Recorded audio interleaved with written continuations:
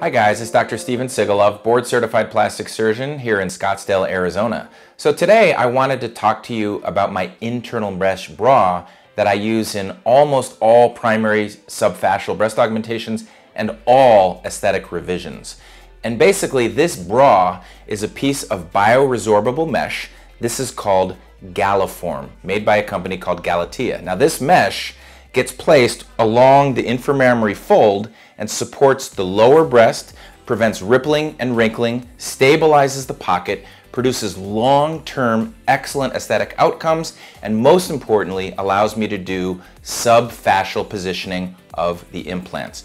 Now this piece of mesh is what's called bioresorbable, meaning it goes away. It takes about 2 years for your body to dissolve it away, and in its place, you get a 1 to 2 millimeter layer of collagen, which is about 3 to 5 times stronger than native tissue.